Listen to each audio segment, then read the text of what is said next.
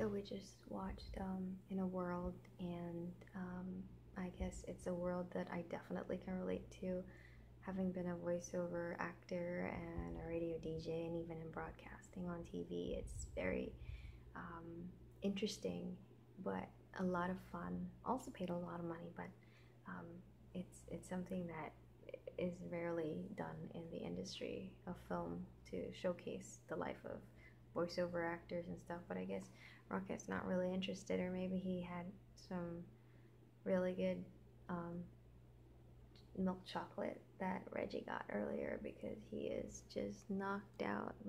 Show you. How do I do this? Oh, I have to flip it. Fine. There he is. I think he fell asleep within 5 minutes of the movie.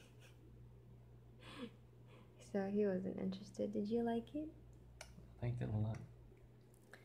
And it was quite interesting because the movie is written, directed, and also stars an actress who we just learned about recently, called Lake Bell, and she reminds me of my former co-worker at CNN Philippines, Menchu Makapagal, and so I just had to message her and send her photos of Lake Bell and send her a link to the trailer so that she could check it out, because she totally looks like her and has the same sort of like demeanor. So yeah, a bit nostalgic right there.